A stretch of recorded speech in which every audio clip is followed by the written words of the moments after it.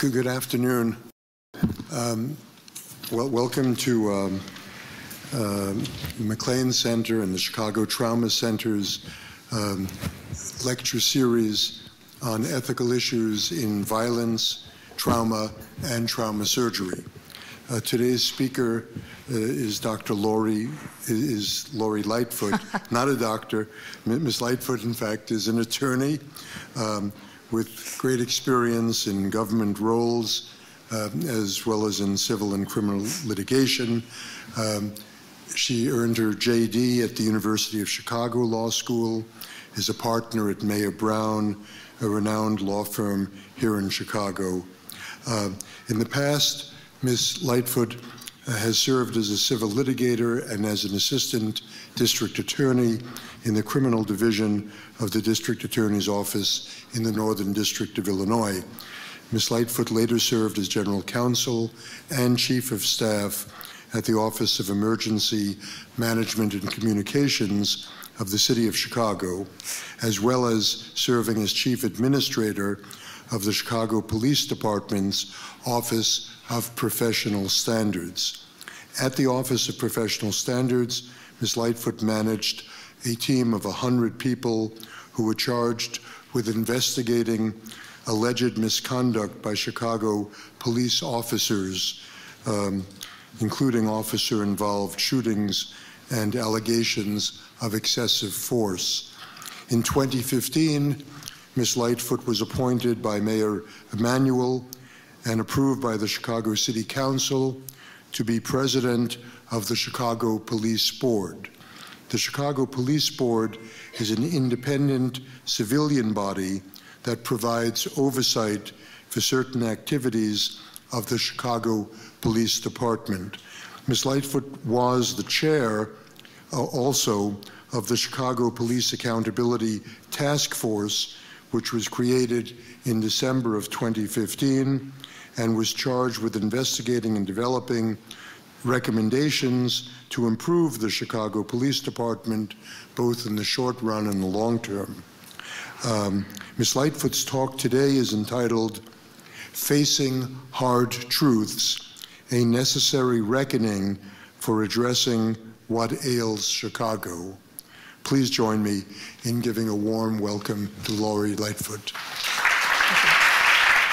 All right, good afternoon, everyone. Thank you for coming, and thanks so much for the MacLean Center for inviting me to be a part of this incredible series of discussions that hopefully will lead us all towards a series of solutions to address some of the most pressing issues on the south side of Chicago and elsewhere.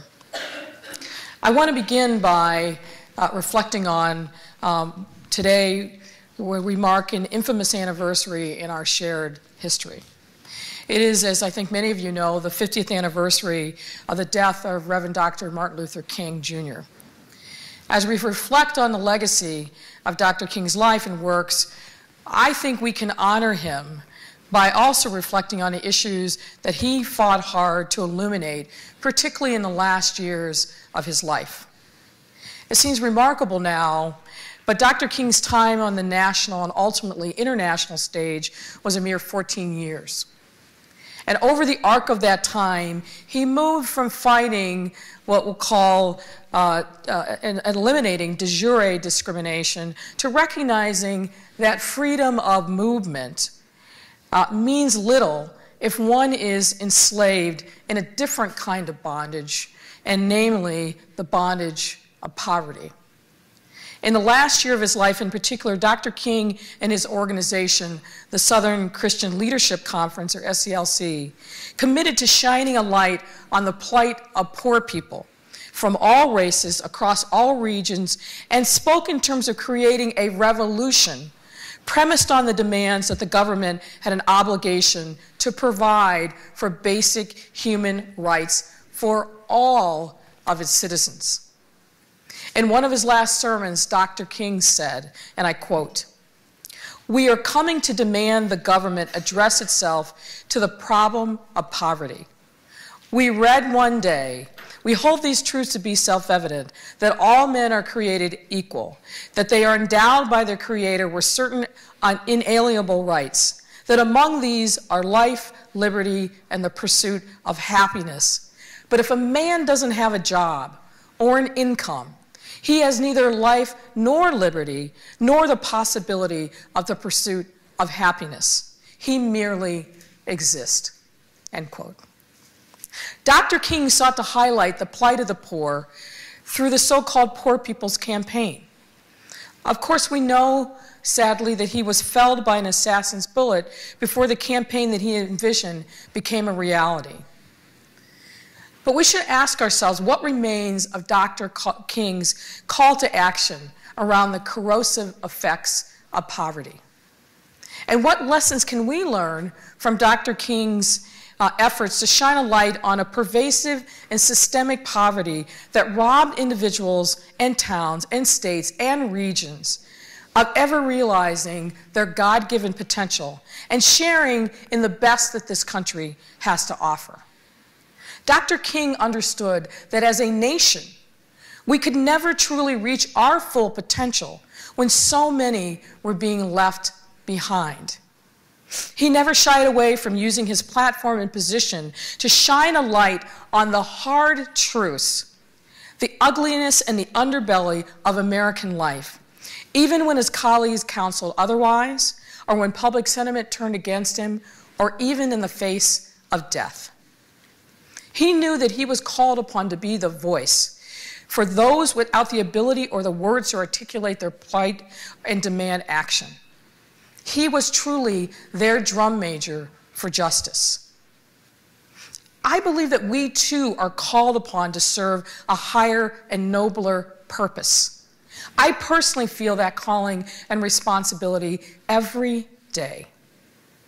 But none of us can adequately respond to Dr. King's clarion call that continues to echo across the decades unless we face some hard truths as he did. For answers, we need look no further than our own backyard. The conditions on the ground in this city and others across the country tell us that we have not yet learned the lessons of history. The cries of the needy among us are deafening, but we are often not listening. It is only in facing these hard truths that we will be able to craft holistic solutions to so many interlocking problems that plague us as a city and as a nation. So let's begin by laying out the problems and the issues in a candid and unvarnished way. Many of you in this room know all too well that for far too many individuals and communities in this great city, people are suffering. You see it every day in hospital wards, in emergency rooms, and in the grim violence statistics that get reported like the box scores of a ball game. Recently, The Atlantic magazine ran an article entitled, "Chicago's Awful Divide." And the premise of the article is that while in many ways Chicago has made laudable strides, particularly when it comes to attracting businesses in the downtown area, whole swaths of the city remain untouched by this prosperity. Too many of our citizens and neighborhoods are isolated and trapped by their circumstances. And let's talk about some numbers. And these numbers that I'm going to cite to you were compiled by the Heartland Alliance that puts out an annual report based upon census data census data from the U.S. Census. And I'm going to focus on, for this part of the discussion, 4 neighborhoods, and you'll understand why these 4 in a moment. Austin, Roseland, North Lawndale, and Inglewood. In those 4 areas, let's first take a look at the percentage of people that are living in poverty, and that's below 100% of the federal poverty level. In Austin, that number is 30.6%. In Roseland, it's 26.9%. In North Lawndale, it is 47.4% of the people living below the federal poverty level. And in Inglewood, 46.3%. In those same neighborhoods, we also, I think, should look at unemployment. In Austin, the unemployment rate Based on the census data from 2011 to 2015, the average was 19.5% of the able-bodied adults were unemployed. And the percentage of the population in that neighborhood that were not in the labor force, 44.7%. In Roseland, unemployment, 25.3%. Percentage of the folks that are not in the labor force, 46.3%. In North Lawndale, 23.4% unemployment rate, and 50.9% of the people able to but not in the labor force. And in Inglewood, 36% unemployment and 46.2% not in the labor force. The number of households in these same areas tell another group that are receiving SNAP or some other kind of food assistance also tells a grim story. In Austin, 35.5% of the households receive food assistance. Roseland, 33%. North Lawndale, 53.3%. And in Inglewood, 51.4%. If we look at educational attainment in these same areas, the percentage of folks who don't have a high school degree or equivalent in Austin is 21.6%. Roseland is 14.8%.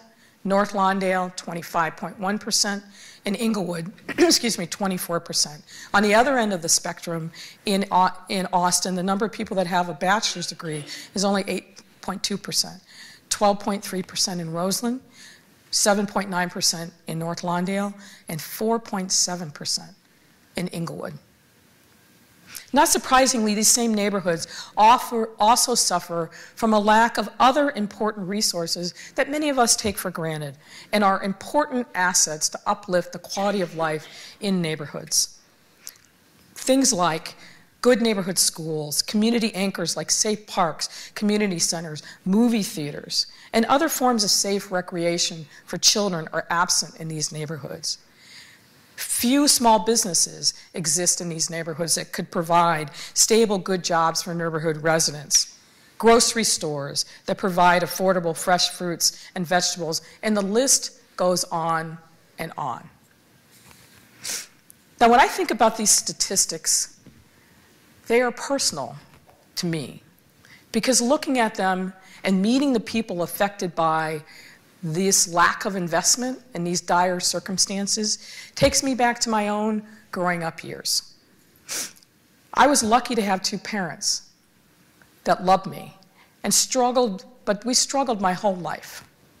My father consistently worked 3 jobs, 1 full-time and 2 part-time every week. My mother also worked in a series of low-wage jobs. And I understand completely from that experience the trauma of worrying whether a landlord or a bank is going to throw you out of your house. Not having enough to eat and worrying about that, utilities being turned off, and all the worries that come with living at the margins. So these numbers are not just data points. They are part of my life experience, and that's why I feel so animated by them. I stand here today with full recognition of the fact that I have been very fortunate in my life. Some would say lucky. But also with the recognition that for most of the people that live in these 4 neighborhoods and others across the city, they live in dire circumstances where luck is just not nearly enough. We need to do more for them. And that is especially true when we look at what is happening in these same neighborhoods from a crime perspective. It will surprise no one that these very same neighborhoods with these bleak economic statistics also suffer from profound violence. In Austin, looking at 2017 numbers, the homicides there numbered 83, and the non-fatal shootings, 384. Roseland had 36 homicides, 94 non-fatal shootings. North Lawndale, 41 homicides and 212 non-fatal shootings. In Inglewood, 49 homicides in 2017 and 201 non-fatal shootings. Now, it's important to say that some progress has been made on these grim numbers already in 2018. But frankly, in context, we are on pace to improve from historic, unacceptable highs to simply unacceptable highs. And one of the reasons that many feel like no progress is being made is because the police department's inability to solve violent crimes once committed remains abysmally low. And let's talk about that for a moment. A real problem that challenges the legitimacy of the Chicago Police Department is the abysmal, and I'll say it again, the abysmal homicide clearance rate.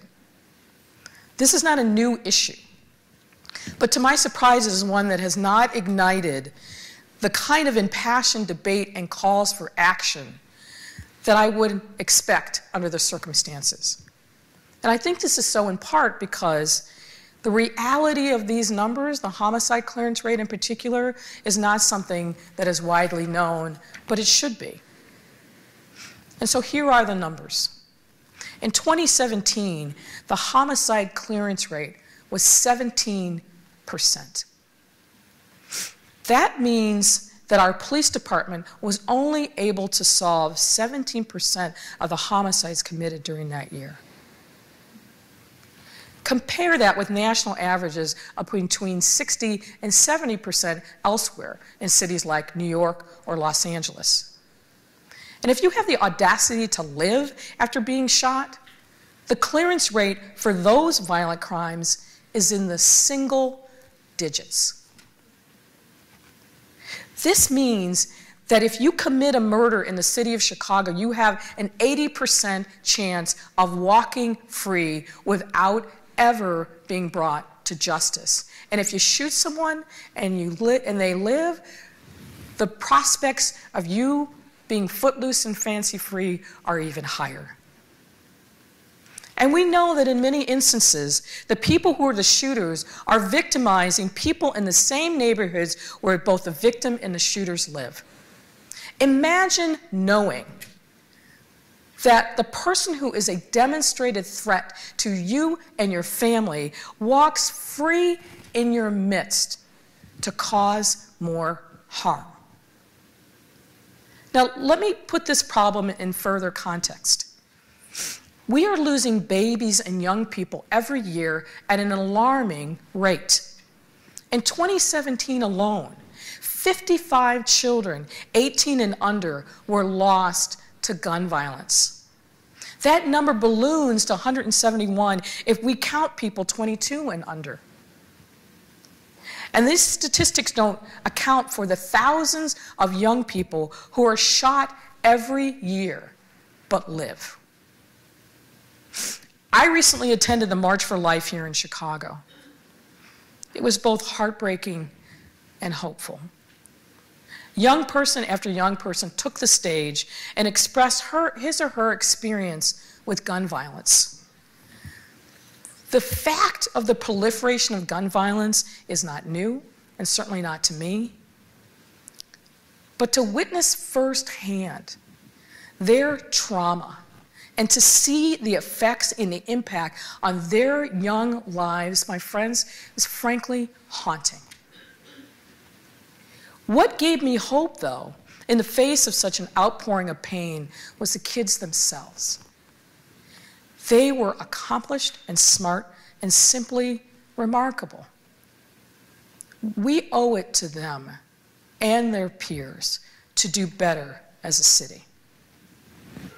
What I heard from the stage and what I know from my work is that increasingly the ability to escape your teens without being victimized has become increasingly difficult for kids in neighborhoods in the city. We are having a parkland here virtually every month and have been for years. We need to empower our kids to find their voices and not be afraid as adults to speak for them and their families in the midst of this horrible crisis of gun violence.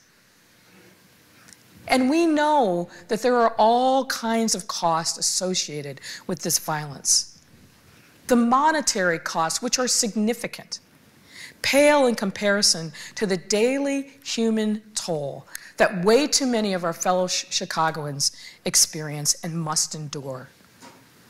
Because of these grim statistics, the reality is that families in the most crime-plagued neighborhoods must plan for and around violence.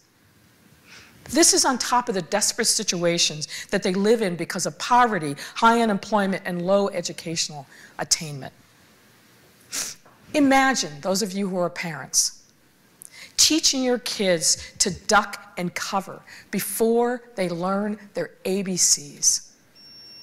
Think about whole legions of kids in neighborhoods on the south and the west sides who cannot access the best that the city has to offer because they are literally pinned down in their homes by violence. In such an environment, do you have the luxury to dream, to imagine a life in which you are the hero of your own story, or to conjure your own destiny where you can think about possibilities that are larger than yourself? Do you have the ability to think about your neighbor? Or do you live in a constant state of isolation, limitation, and fear without trust or generosity? Trauma and fear in that environment replaces love and hope in such dire circumstances. I have a friend who lost her only child to gun violence.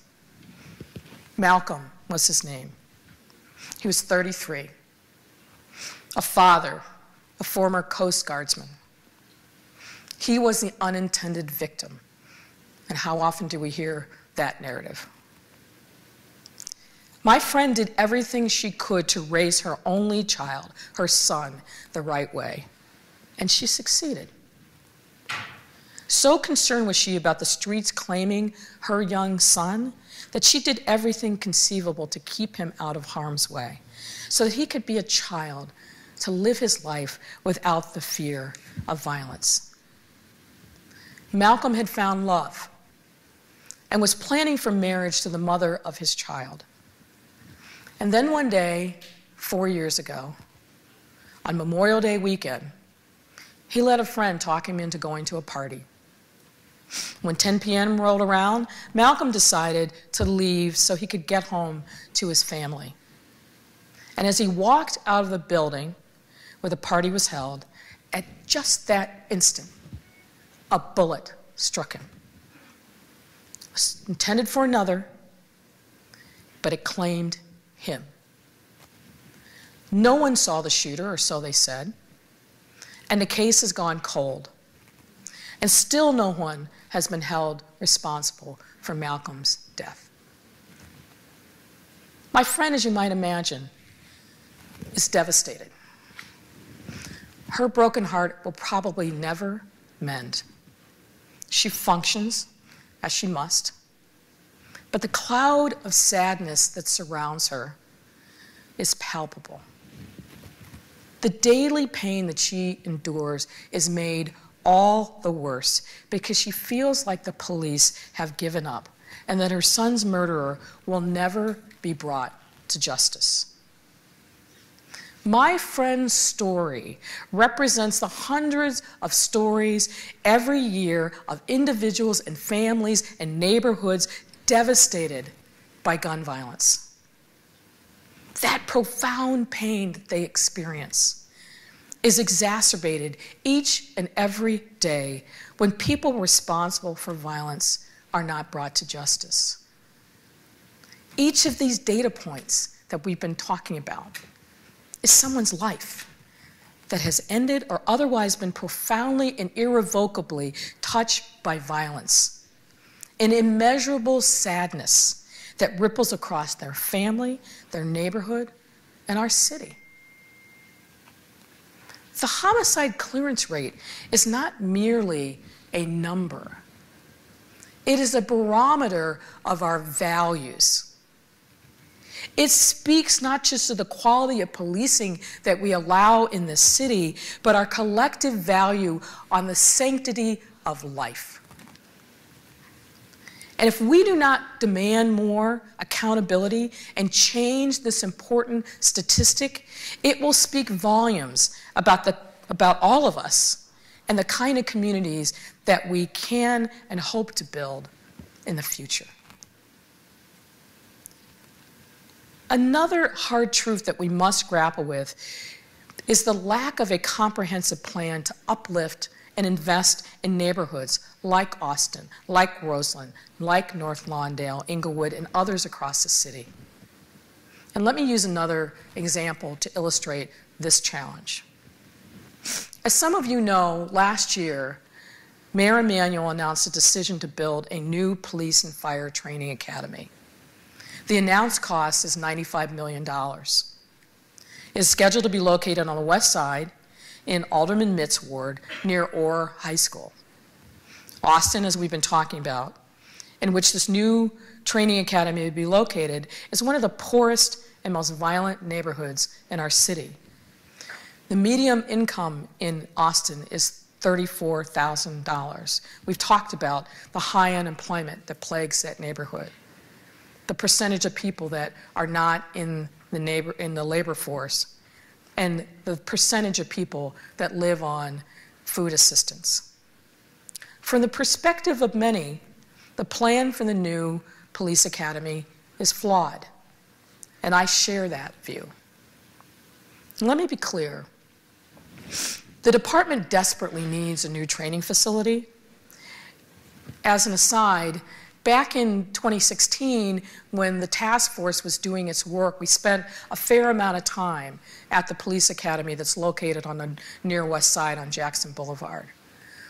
In the wake of the killing of Quintonia LeGrier and Betty Jones, there was another emphasis placed on making sure that all officers in the department received training in how to use tasers. That training was ongoing when we were doing our work. Now imagine an old elementary school with those floor-to-ceiling metal lockers. That's what the first floor of the training academy looks like right now. Officers were lined up on either side of that hallway conducting their taser training. And every few minutes, the training had to stop because police recruits were doing their PT training. They were jogging through the hallways of the academy. Not ideal, and not surprising that when the Department of Justice came in and did its assessment, it determined that the taser training was woefully inadequate. I don't think anybody who spent any time looking at training and working with the police department can argue that a new training academy isn't necessary. But the problem is that in its current form, the plan is ill-conceived. Think about putting this edifice to policing in this high-crime, impoverished neighborhood where the relations between the police and the community are so fraught without a clear plan for community engagement. That is a mistake. There also must be a plan to use the academy as a community asset. The community should be part of the planning, and in a community that is so asset poor, this facility needs to be accessible to the community in as many ways as possible. But that's not part of the current planning. And also the construction of the facility should be part of a larger plan to spur economic development in Austin. And also, we have to ask ourselves as taxpayers, where is the rest of the money coming from? To date, less than $10 million has been allocated for the cost of land acquisition. So where are these remaining funds coming from? There's no answer. But in the context of today's discussion, the allocation of the funds for a police training academy, and certainly one that is likely to exceed over $100 million, when all is said and done, is viewed by many as further affirmation that the needs of the people will never be prioritized over those of the police. There is, and some of you may know this, a very determined movement among young people of color to stop this police academy from ever becoming a reality. They have it organized around the Twitter hashtag, #NoCopAcademy. They are smart and organized and determined. They have been holding teach-ins throughout city schools, and they are rallying increasing numbers of folks to join their cause. They're going on CTA trains. They now have a website and a video. They are not going away.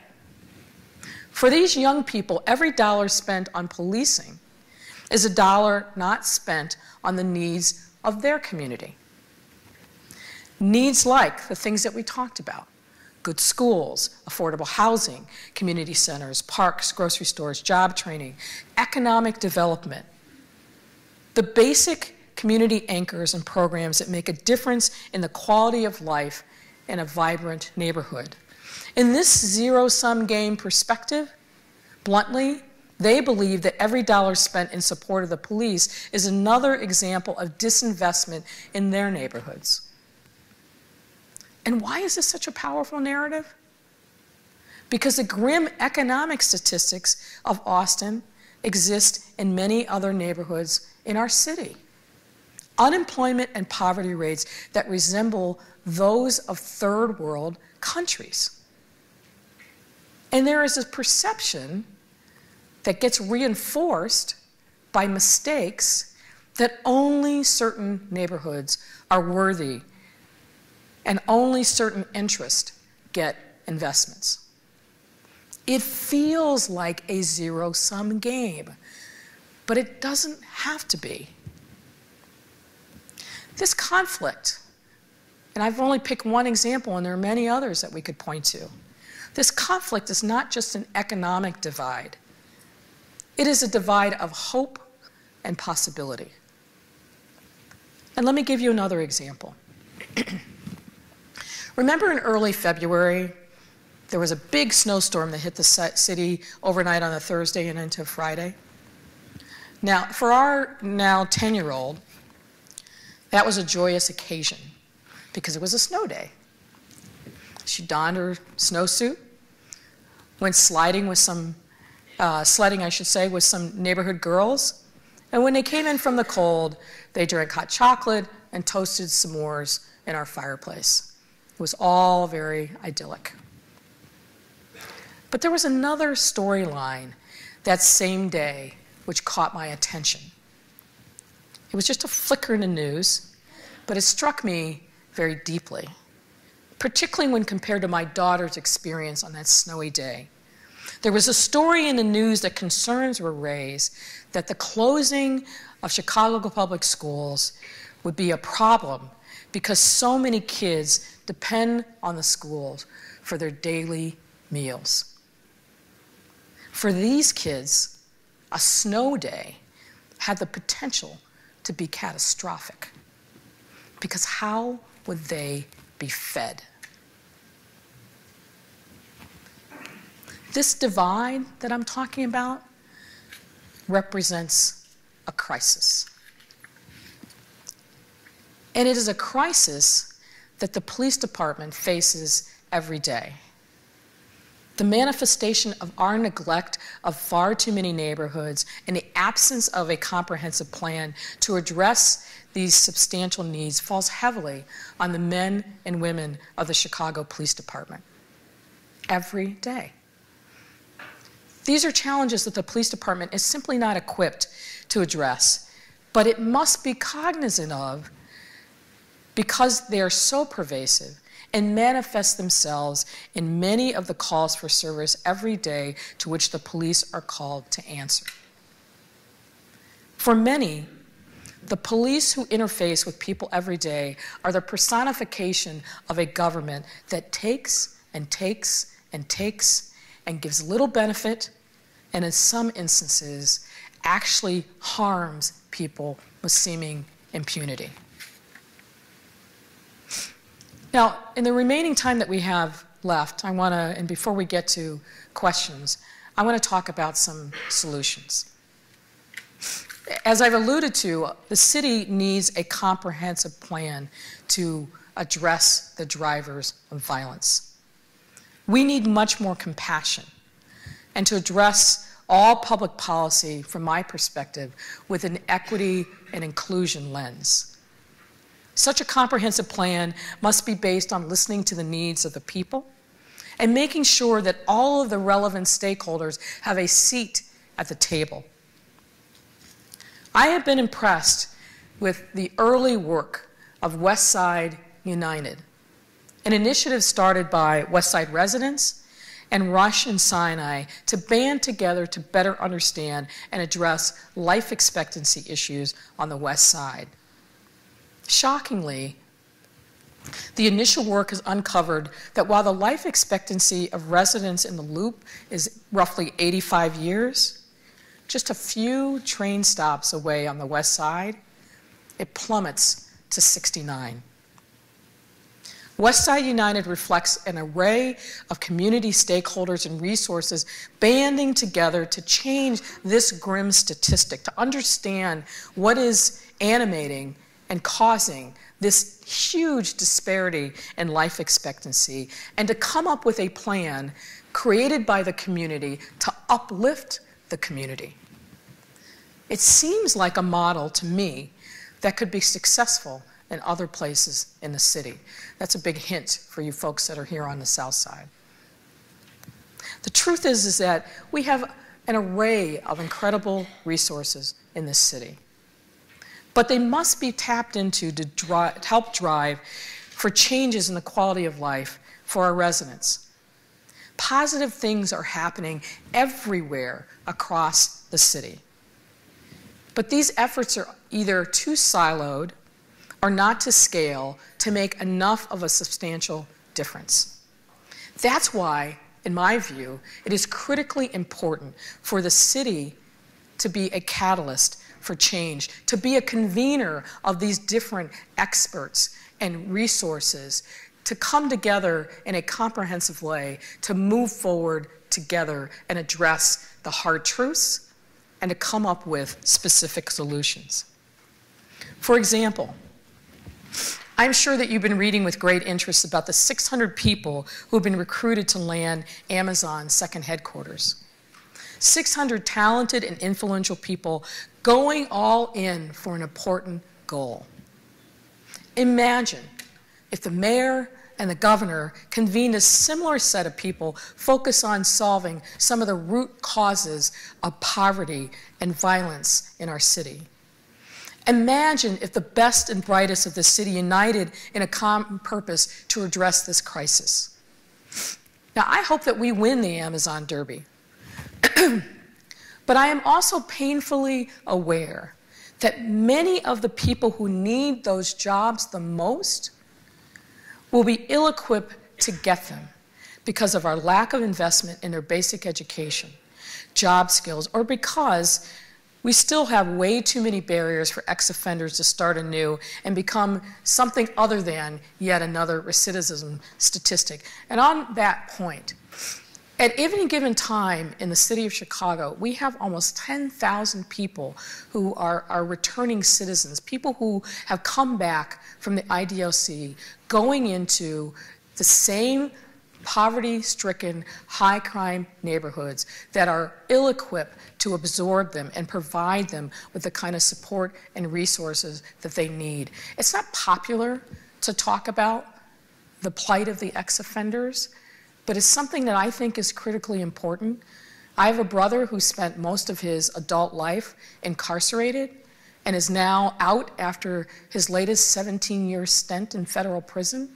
And as a 62-year-old man is trying to figure out how he can get on his feet without the kind of job skills and work experience. My brother's experience is duplicated in the thousands across Chicago. And it is an issue that we have to talk about, that we have to face, and we have to come up with some solutions, both on the front end to ask, why are we creating this pipeline of mass incarceration that puts people on a conveyor belt where very few ask the questions as to whether or not an arrest or prosecution is just?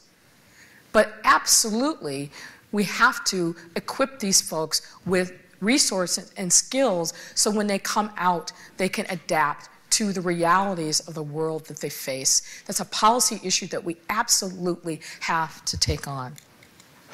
And so what we need, I think, is leadership and a comprehensive plan to address these challenges. But what about the rest of us? You know, as I said, there are good people, people of goodwill in every neighborhood in our city, no matter how challenged the environment. We need to identify ourselves, each of us, and the other, and the good work, and shine a light on what we are doing and take the best ideas, bring them to scale, and replicate them everywhere there is need. Now, I speak to you today not to bash the police department. I want to be clear about that. Quite the contrary. I worked at the police department, and I care deeply about its success. But I care just as deeply about the success of the young kids who know and grow to accept violence and fear in their earliest years. A violence that envelops them like a blanket. A violence that becomes the primary organizing tool and factor in their young lives. We don't want our children to be indoctrinated in this environment of fear that robs them of so much. We simply can't afford to have a generation of mostly black and brown kids literally robbed of their childhood, or worse, their lives, because of raging, out of control violence. There is a path forward, but will take a recognition, in my view, of the multiple facets of these complicated and interconnected problems. It will take a willingness to face them, facing these hard truths, without a guarantee of political success, and a commitment to listening and being present where people are. The path will not be easy or comfortable, but in my view, it is essential for us to take these steps if we truly want to move forward. And let me dip my toe while I'm at it, perhaps a little further into politics. Over these last few years, in particular, many of the conditions on the ground in our neighborhoods have gotten decidedly worse. It is no coincidence, in my view, that the violence in our city started to pick up in 2015, right about the time that Springfield reached a budget impasse, and those social service agencies that were doing the Lord's work in many neighborhoods across our city, in the most crime-plagued and economically distressed neighborhoods, were forced to withdraw or substantially curtail their service offerings. No amount of philanthropic largesse or crowdsourcing can replace the hundreds of millions of dollars disinvested in these neighborhoods during that budget impasse. Now, I'm the first to say I don't think the government can solve every problem, but it does have an appropriate role to play, and choking off the lifeblood of poor communities, in my view, is completely immoral and can never be allowed to happen again. Now, I raise this issue today because in some circles, there is rising speculation that we are headed toward another season of dysfunction in Springfield. It's an election year, after all. Now, I mentioned earlier about learning the lessons of history. Let's hope that these rumors about an impending budget impasse are wrong, but we would all do well to let our representatives and our senators know that we are watching and we expect them to do better. I urge you, write them, call them, and do not be silent. Our silence too often gets taken as consent. Now, I speak to you today with a strong sense of urgency and passion to hopefully ignite in you a sense of urgency. I sincerely hope that each of you leaves here today and ask yourself, what can I do to make a difference? There are people and organizations all over this city that, as I said, are doing the Lord's work every day and could greatly benefit from even the smallest investment of your time, your resources, your talent. We all need to have a sense of urgency that will not go away and that I hope will keep you up at night as it does me. A sense of urgency that will drive you to demand more of yourselves and accountability for elected and appointed leaders. People like all of us who have found our voices have the luxury and ability to speak, and we simply must do so. We cannot remain silent in the face of so much desperate need all around us. I hope that you will have a sense of urgency that will lead you to conclude that as a community, we need to chart an entirely different course. Thank you.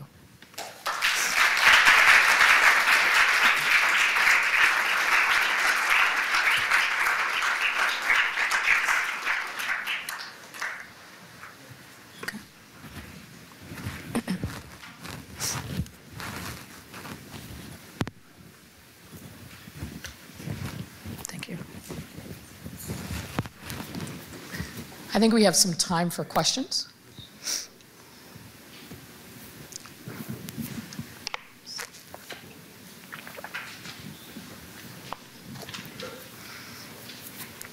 Yes, sir. You spoke about the homicide clearance rate.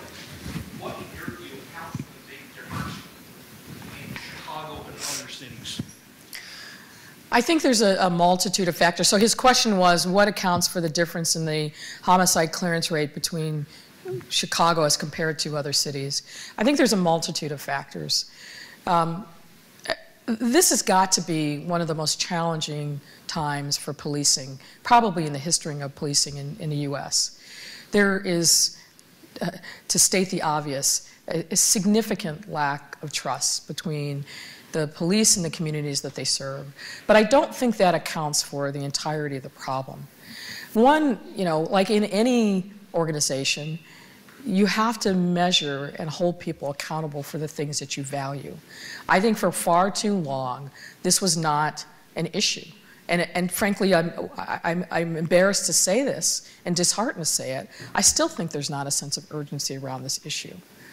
I think that the detectives who are not nearly as diverse, frankly, as they should be, are physically segregated from the communities in which they are investigating these most serious crimes, have very little and limited relationships in those communities.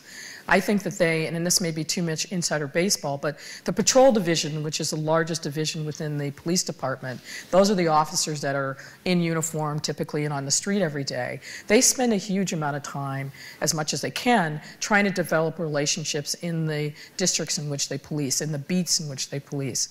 The detective division does not do that. I have been told that conducting a canvass, meaning going door to door to find out if there are any witnesses in the light of a homicide or some other serious activity, is sufficient. Well, it's clearly not. So one is making this a priority. Two is getting better strategies and techniques for the detectives to forge lasting relationships with the communities in which they are serving, so that when there's something bad that happens, there's a goodwill that they can tap into to get information. And I also think, frankly, the communities, we have a responsibility as well.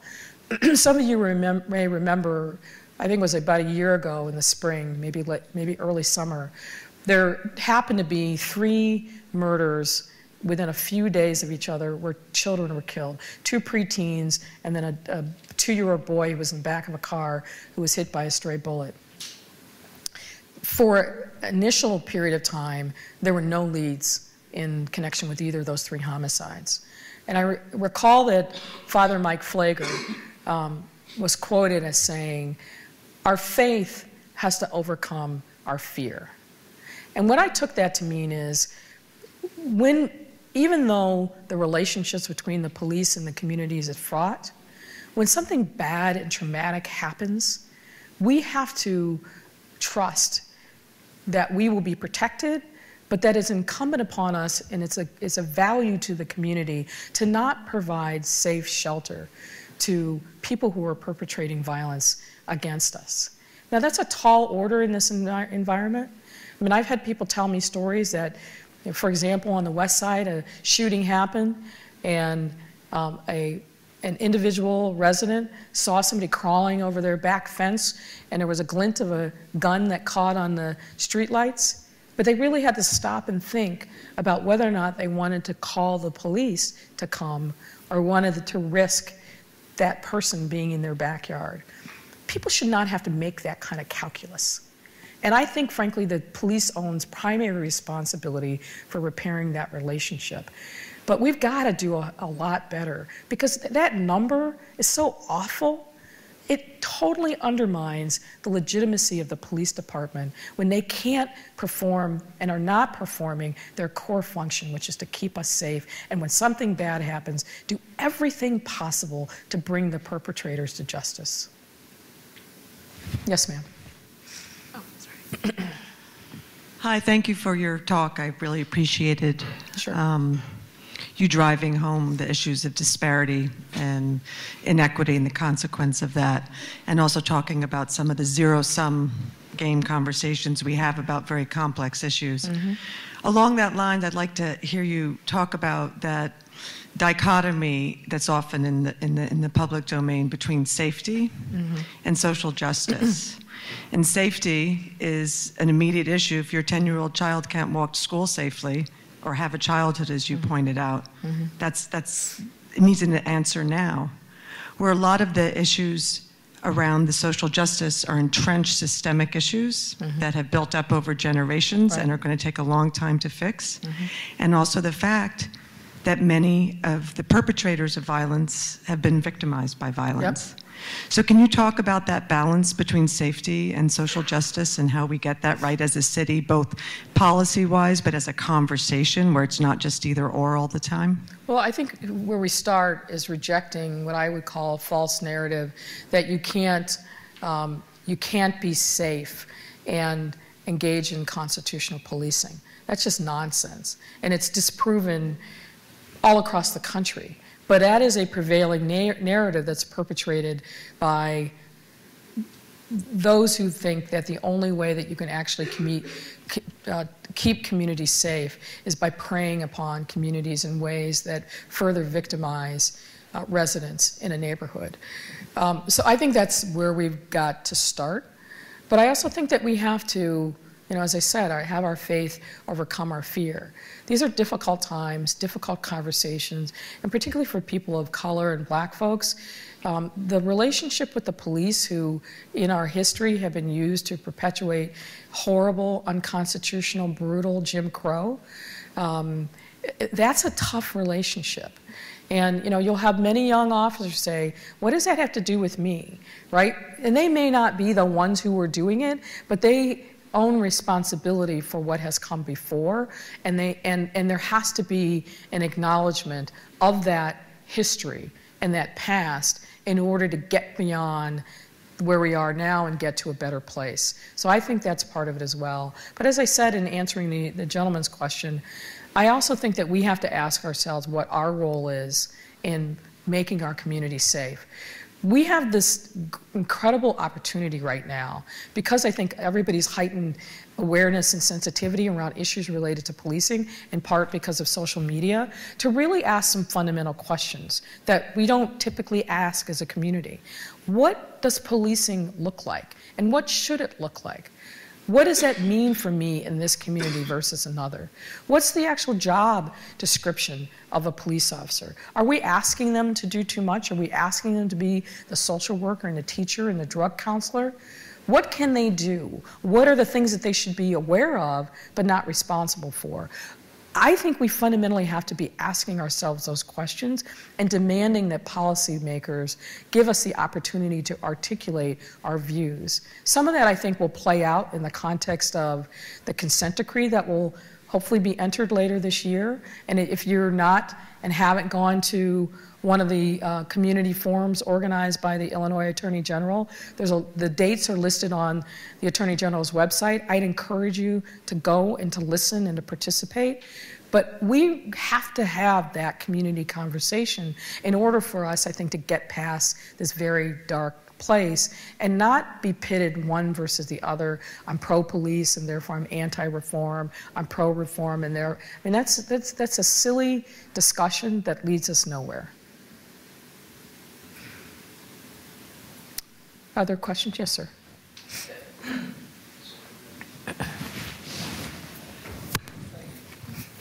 One of the things that always amazes me when you were telling your personal story, and hopefully when I ask my question, you'll share it with us. But when I hear stories of my mom worked 3 jobs, my dad worked 3 jobs, my mom worked, and if I hear that story told, Caucasian in rural Pennsylvania, usually that's a track to becoming a senator or something like that. But more often I hear that story that in the same household, as in your case, literally you both ended up on both sides of the law. So what do you think, what do you think the divide is? Because oftentimes we talk about the African-American female outstrips the black male. And here in the same house, you have 2 different, very dichotomous futures. Any thoughts on as to why that continues to happen in our community? I've asked myself that question many, many times over the years. I mean, my brother is just 6 years older than me. We grew up together. Look, I mean, I think for some people, the allure of the street is like every bit as attractive as a narcotic. It's addictive. I think he would say the same thing. The fast, easy money, he's a smart guy. I mean, he's a guy that took Latin, did very well in school, but he chose a very different path. I can't completely answer that question because we were raised close enough in age. I have 2 even older siblings, but we were close enough in age. We were raised together, same household, same circumstances, and we took completely different paths. I mean, some of it, I think, frankly, probably is birth order because I am the youngest. And seeing what my brother put my parents through, I never wanted to do the same thing. And there was something in him kind of rejected the legitimacy of education and systems and rebelled against that to his detriment. And the great irony that I don't often share, but I will here, is when I was a federal prosecutor, I prosecuted gang members in Chicago that were doing harm all over the South and the West Side. Many of them went to a prison just over the border in Michigan where my brother was. And Lightfoot's not a common name. So it was strange for me, and worrisome, frankly, for my brother to be locked up with some of the same people that I helped put in prison. And there's, lots of different weird kind of intersections over the course of our life together. He's out, and we're kind of coming back together. But I think our story is, frankly, not unusual. That happens in African-American families, all over. But it's a point that I've reflected on many, many times over the years, and people who know my family history have asked me that question. There's no easy answer, but what it says to me is, as a parent now, you work really hard to show your kids the right way, to inculcate them with the values that you think are important, to challenge them, to give them the space to grow. But my mother said then and now, if as a child you feel like somebody else loves you more than I do, that's going to be better to you than I am, then go find it. And that's tough medicine, right? Makes sense given my mother, who was one of the toughest people I know. But my parents, I think, sacrificed a huge amount to put all 4 of us in a position to be successful. But individual initiative and ownership of self is critically important. And you can lead the horse to water, so to speak, but you can't always make people drink. And some folks I know from kind of my larger family story are content with chaos and unhappiness and seem to thrive on it in the same way that people thrive on happiness and joy. And it's hard to account for that. And I look at it and shake my head. But it is absolutely a constant in many families, unfortunately. Yes, sir.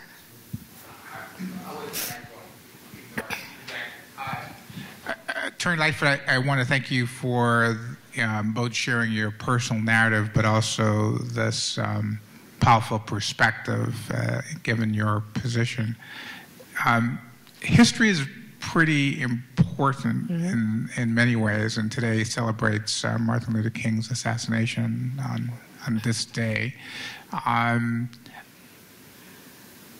learned today, just listening to WBZ, that Martin Luther King actually lived in Chicago, specifically North Lawndale, to highlight the important proximate cause of many of the issues that we see still today, 50 years later, of poverty.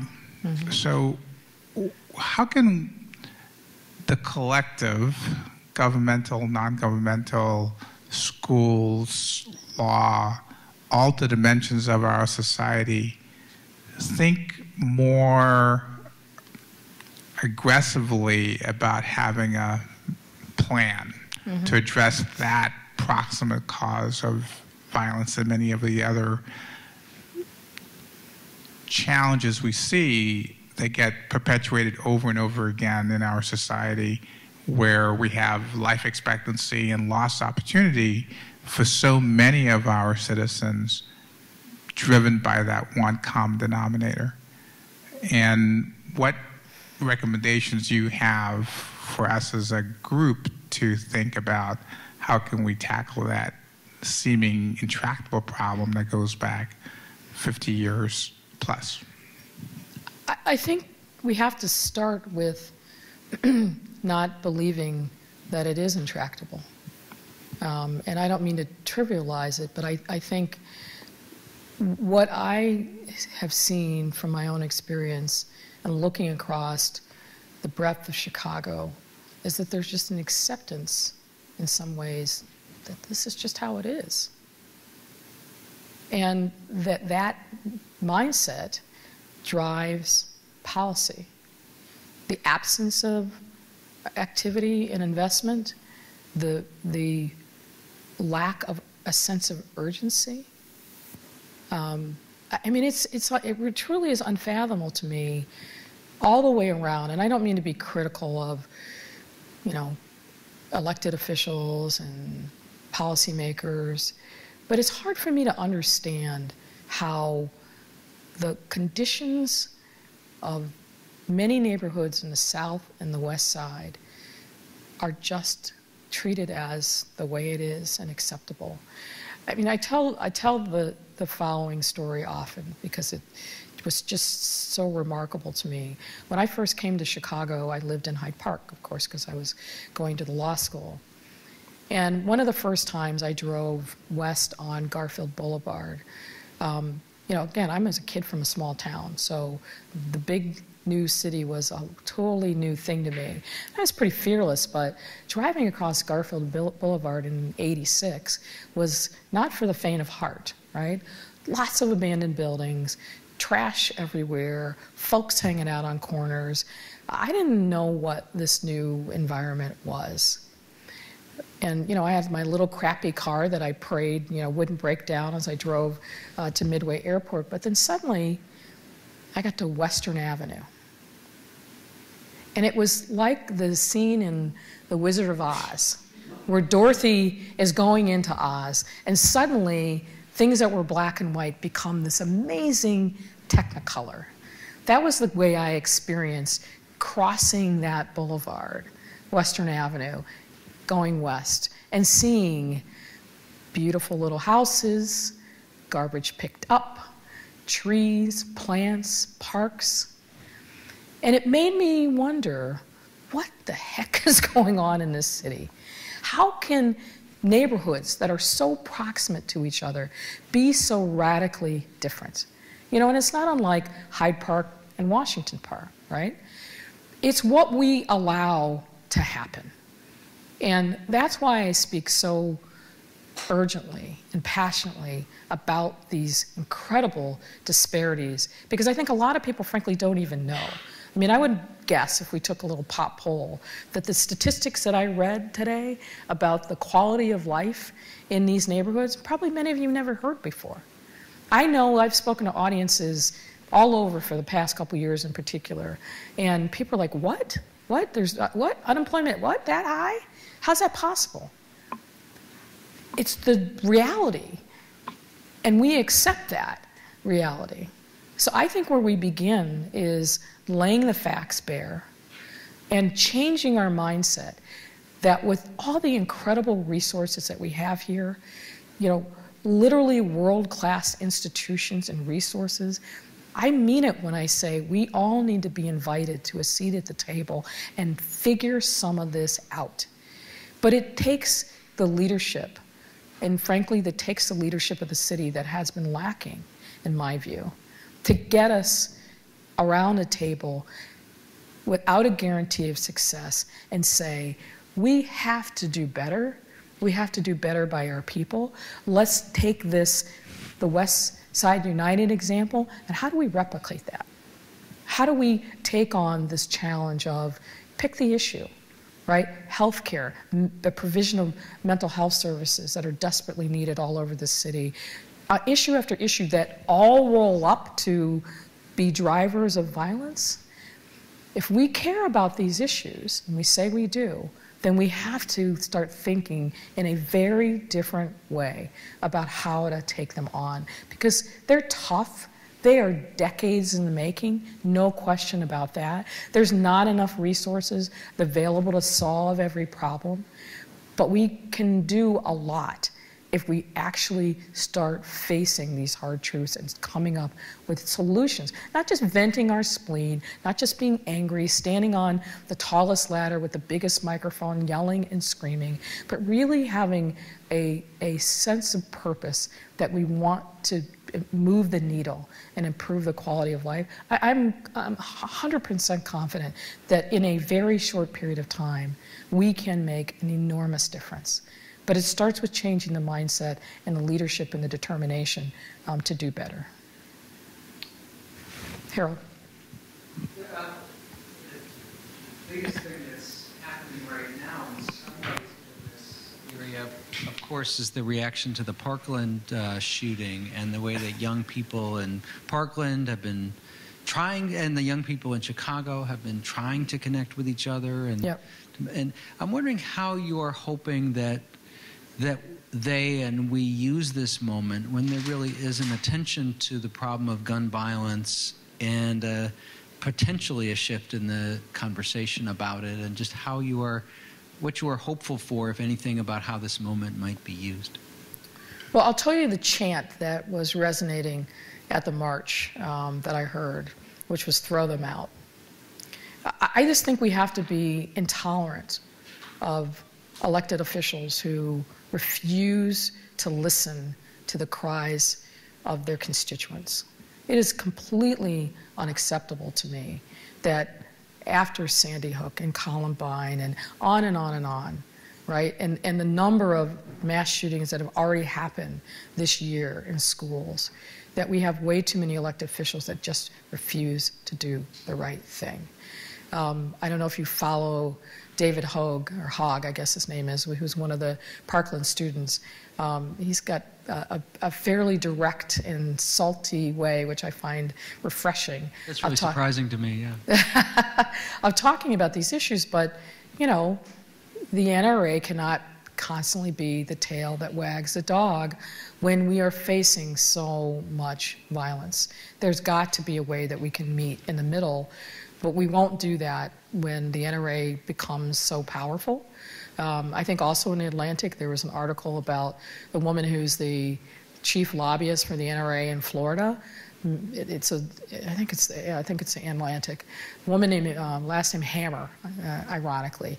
If you haven't read that article, I recommend it. And I think, frankly, we've got to participate at much higher levels than we do. I mean, one of my other cause du jour is redistricting reform. I mean, part of the reason that Congress is so indifferent to what's happening in poll after poll after poll is because both on the Democratic side and on the Republican side. They have hyper gerrymandered partisan districts. They rarely face any primary or general election challenges, and so they don't care. What they care about is their own incumbency and sustaining that. And I think that's a fundamental problem that we have to tackle, we have to change.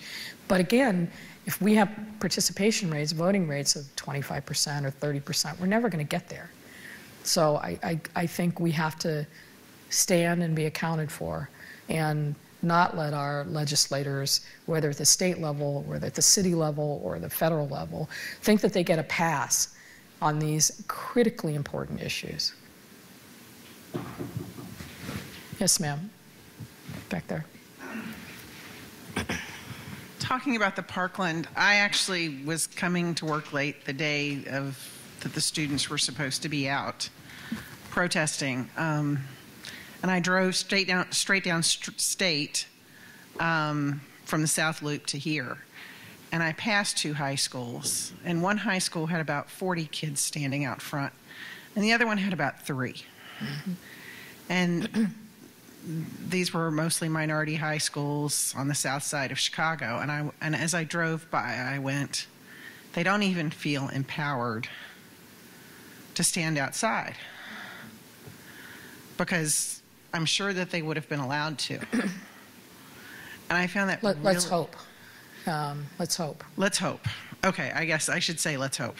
And I got depressed just driving down, thinking these kids don't even feel like, I mean, because these are the kids that are living through it, and these kids don't even feel like they should go out and protest, because I got the feeling that they, you know, when the numbers were that small, when the lab school had probably most of their student population, it was, they've just lost all hope. And that's the piece that I don't know how we can change.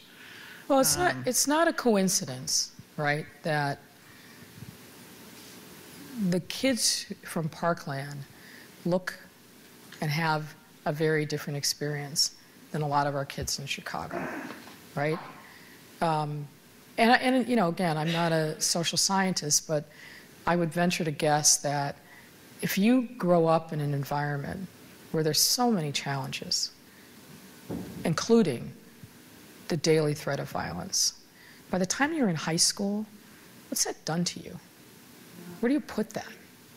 How do you navigate that in 14, 15, 16, 17 years? That's a different experience. Like, the Parkland kids had an expectation of safety.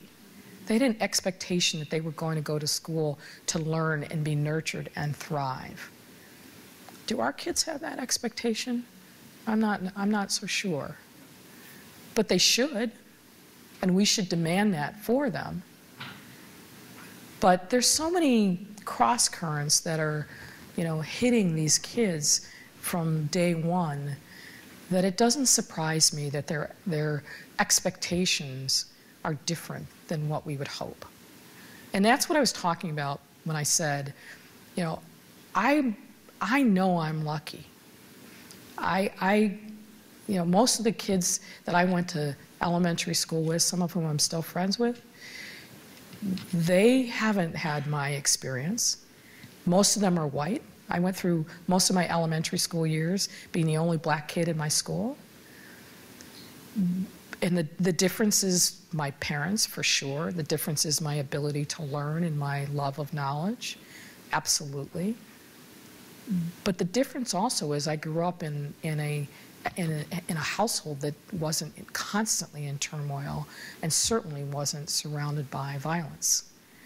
When you throw violence into the mix with all the other social ills, it is a toxic brew. And that's why, you know, aside from the other obvious reasons, it's critically important that we have to get a handle on this, because we're losing, literally losing, generations of our community. And we want them to find their voice. We want them to be strong and smart and able.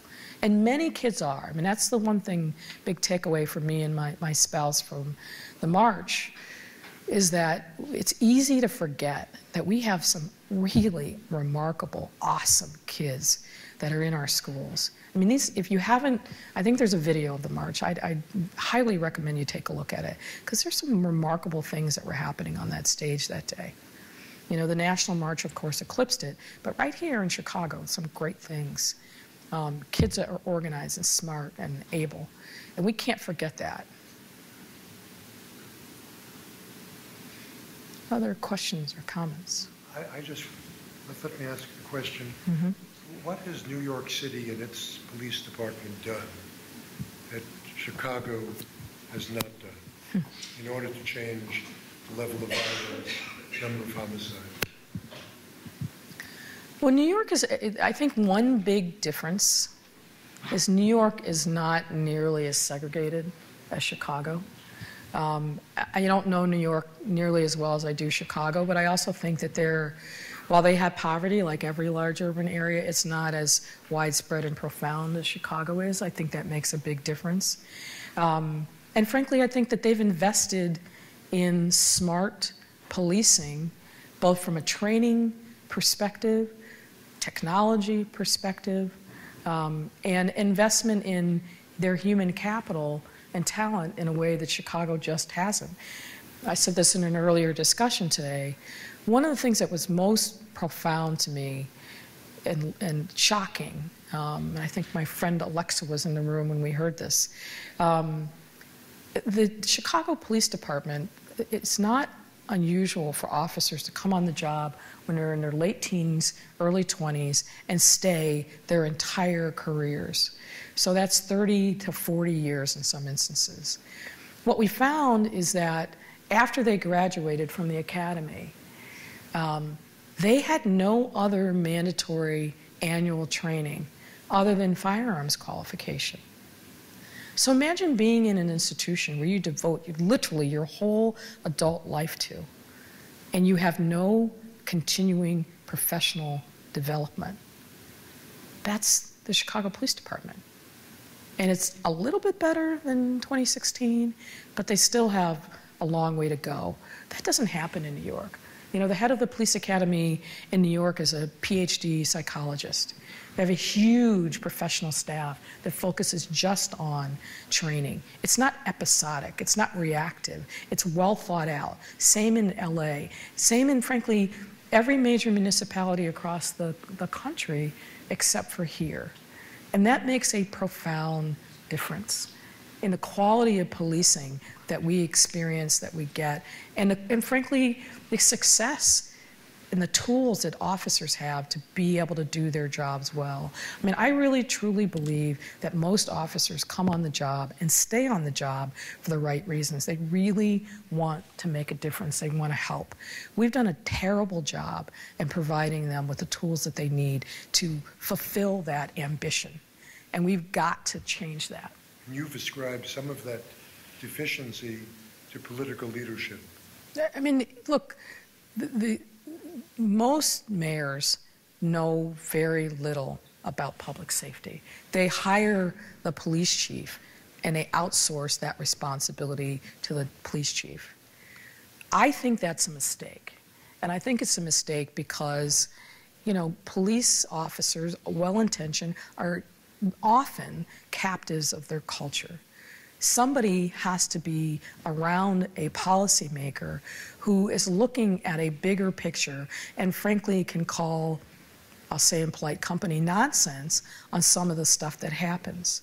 You know, how is it possible, for example, well, I won't tell a lot of tales out of school, but there are things that are going on within the police department that just don't make any sense and that shouldn't happen.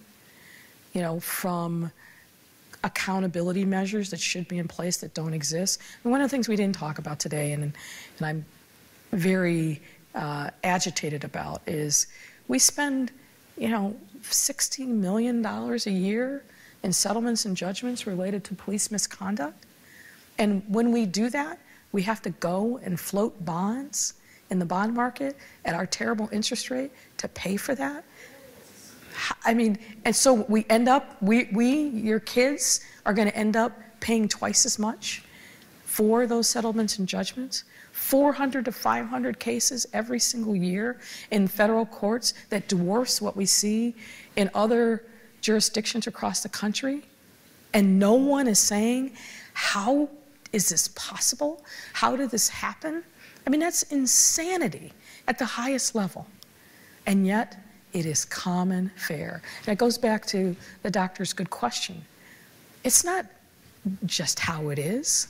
We can change that, but we have to have the will to do so. Imagine, folks, what your hard taxpayer dollars, 50, 60 million every year, almost $500 million in the last 7 years. What could that do to make a difference in the quality of life in our city? Even a fraction of that amount, right? So that's a big difference maker. There is, in every city that I've looked at, that we can compare ourselves to, and we do compare ourselves to on a lot of different metrics, they just have a completely different mindset about what risk management means, what policing means, why it's important to have an important institution, a $2 billion a year asset that actually is well managed and thoughtful. And we're not doing that in Chicago. Could political leadership be improved if someone had 15 or so years of experience working with the police department? You know, that's an interesting question. I'm going to avoid the obvious import of that. Look, I just think that we have to think differently about these issues. We have to challenge ourselves and demand more. And no matter what the future holds, I'll say, I'm going to keep fighting for these issues because I think they're important. Thank you so much for coming. Thank you.